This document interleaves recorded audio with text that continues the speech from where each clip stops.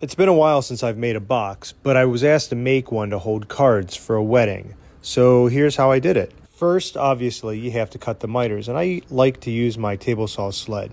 I made this to cut dados, and I'm using it here because it's got a wide open gullet.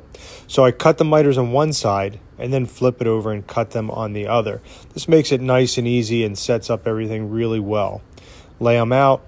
I like to number them in order as I cut them to make sure that I have the grain matched up pretty easily. I used the wrong tape just to try and hold this piece together just to get everything set up, but it looks nice and the grain matches.